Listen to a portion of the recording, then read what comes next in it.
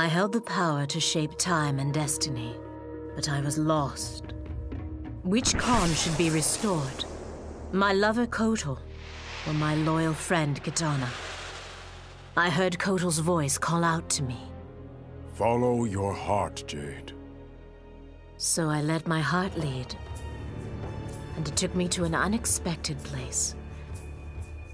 A faint memory of home and my mother.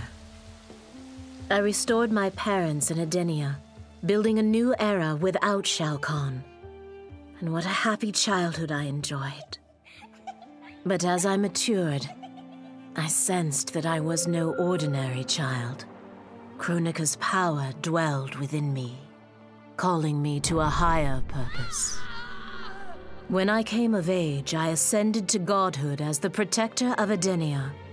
Armed with the knowledge of past timelines, I challenged Shinnok and Cetrion.